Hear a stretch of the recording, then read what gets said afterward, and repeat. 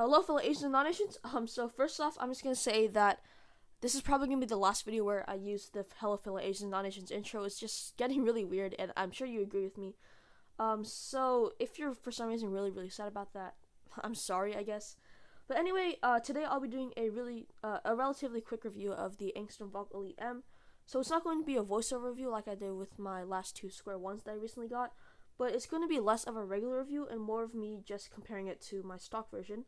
So in this video, I'll be comparing the Angstrom version to the stock version, like I just said.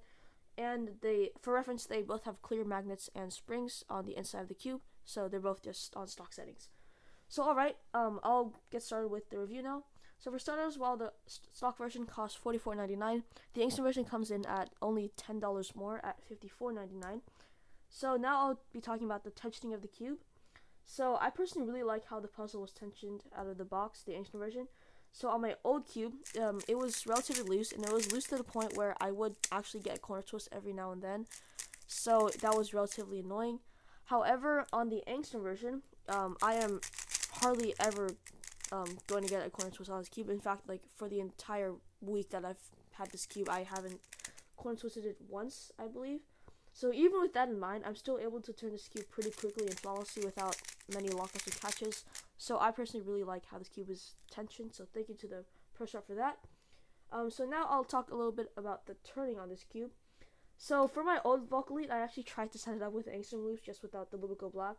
Yet the difference between the two is still very prominent.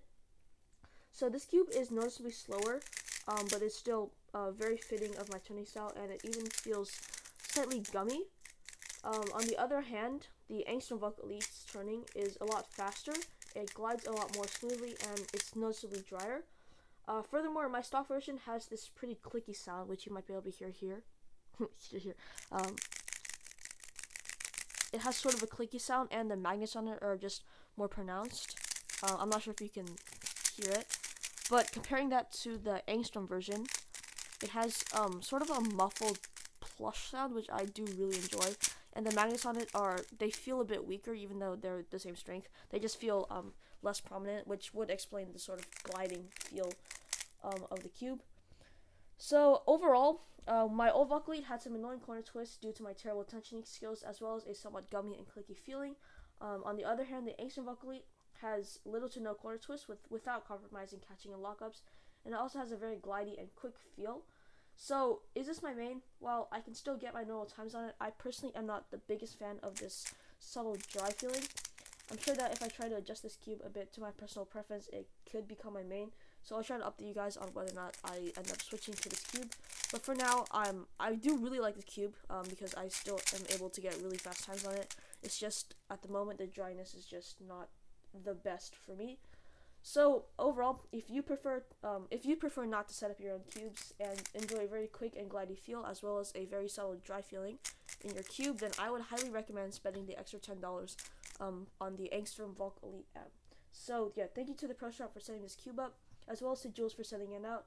Thanks for watching, and enjoy some of my solves on this puzzle.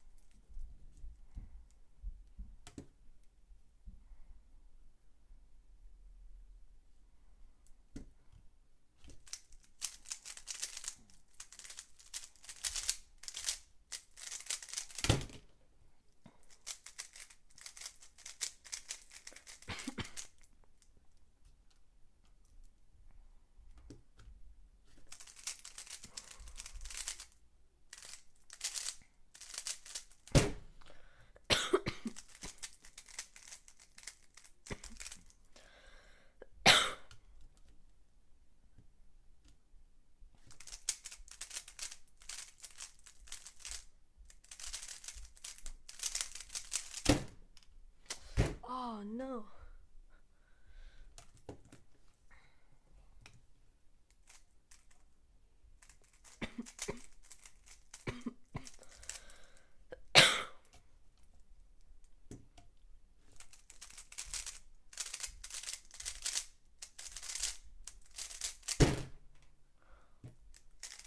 Oh wow.